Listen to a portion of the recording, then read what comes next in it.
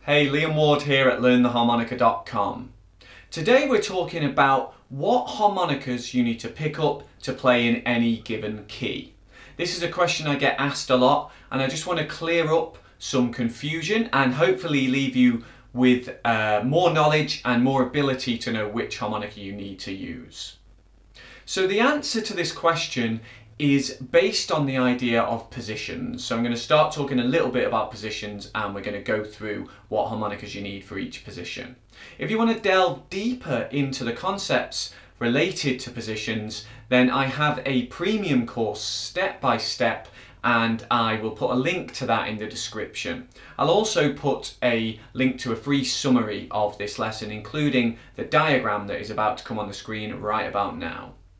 So this diagram shows every key of harmonica and every position of harmonica, and tells you which key you'll be in if you're using that key of harmonica for that position. So it's an all-round diagram for all different positions and all different keys. So basically you can refer to this, but I am going to talk more specifically about first, second and third position, because they are the most common positions you're going to use, and I'll talk about what they tend to be used for as we go.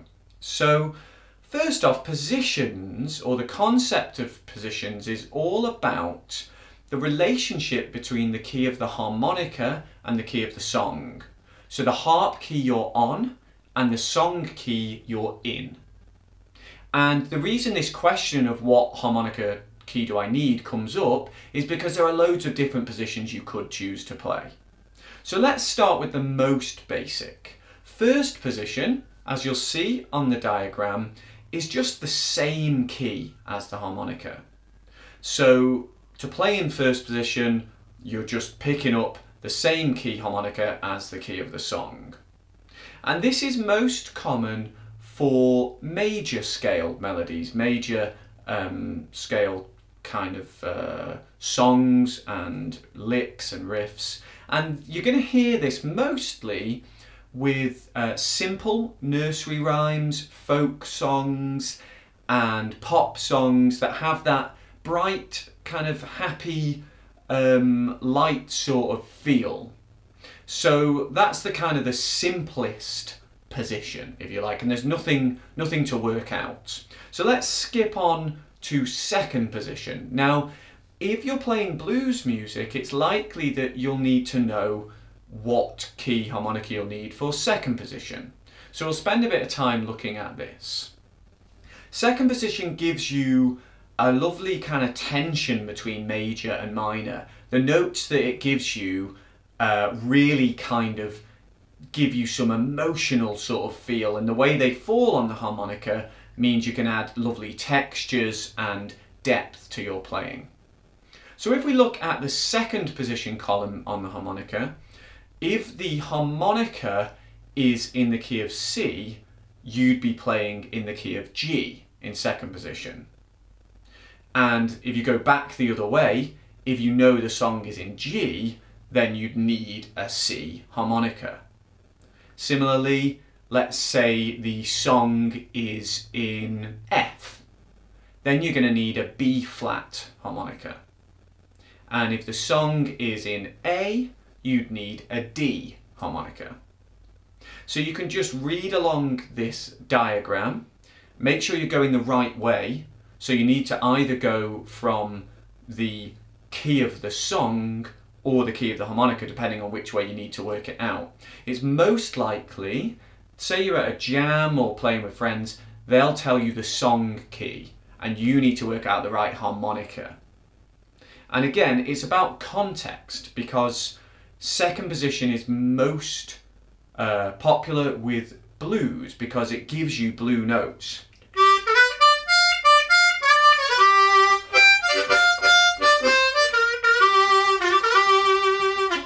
Compared with first position,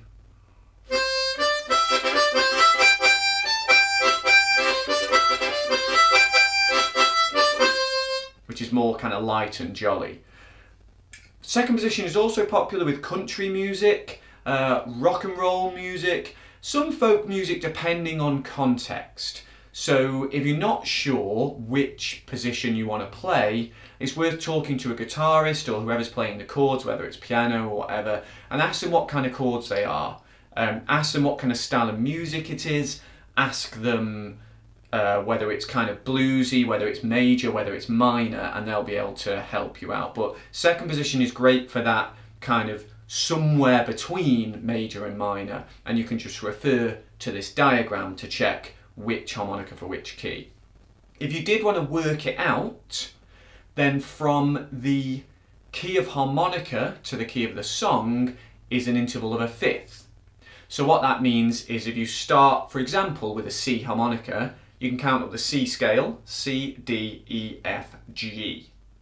Okay, so the fifth note of the C scale is G. So that means on a C harmonica, second position is G. And if you wanted to go back the other way from the song key to the key of the harmonica, you just go backwards. So you'd go G, F, E, D, C. Well, you could count up 4, but you're probably going to want to go down. And that's the kind of relationship between the two keys. Your home base, if you like, for second position is the 2 draw note, which is the same as the 3 blow. You can also get on the 6 blow and the 9 blow. So they're all G notes on my C harmonica. So moving on to third position. Third position is really popular for minor scales, playing songs in minor keys.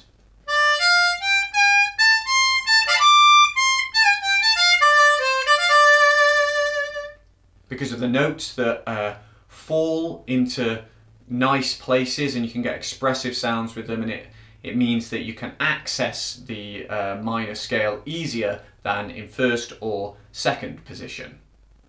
So if we look at our diagram, if we had a C harp, our third position key would be D, and most likely D minor. So again, if you know the song is in D or D minor, then you'd need a C harmonica. And if you've got a G harp, your key would be A. If the song is in A, then you know you need a G harp. And again, you can use this diagram for any key of harp or any key of song. Just make sure you're going the right way.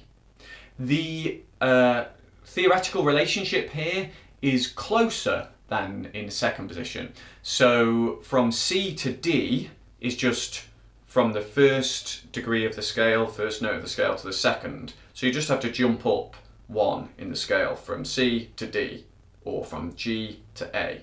And equally, if you want to go from the song back to the key of harmonica, then D to C, A to G.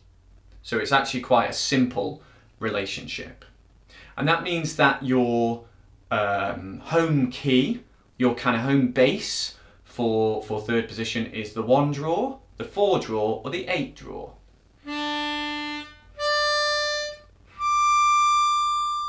So that's the D notes on our C harmonica.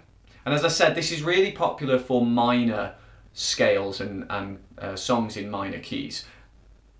Positions don't determine the scales that you have to play, but they'll suggest, they'll heavily want you to play certain scales. That means you can go against that, you can fight the instrument, but third position will naturally want to have more of that minor sounding thing to it. So it's not necessarily to do with genre, style of music at this point, but if a song is in a minor key, so whether it's blues, whether it's country, rock, folk, third position will generally suit you quite well. So it's worth checking. Again, if you're at a jam or playing with people or using a backing track, find out if the song is in a minor key, and then this third position may be useful for you. I've put a link in the description so you can download the diagram that we've been using in this lesson, along with a summary of everything that I am talking about.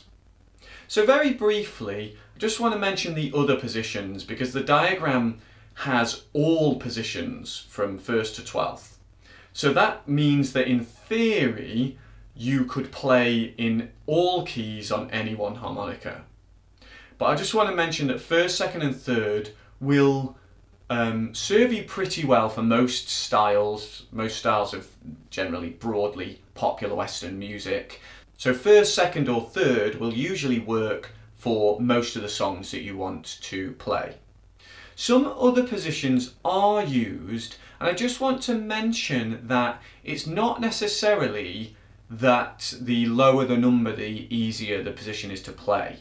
So 4th, 5th, 6th, 7th aren't necessarily easier than 11th or 12th. Now that's to do with the notes that are shared between the home key, the key of the harmonica, and then the key you're trying to play in. And if you want to learn more about that, I have videos on the circle of fifths, which will help you understand more of the theory behind that. I'll put a link to those in the description below. And of course, it's all covered in my step-by-step course on positions and modes. So I'll put a link to that as well. Let me know in the comments any questions you have, if there's anything you want me to clarify. I try and answer as many as I can. I hope this video has been useful for you. If it has, I'd love it if you gave me a thumbs up and subscribe to my channel, because then you'll get all my free harmonica lessons every single week. I'll see you for another lesson soon. Cheers.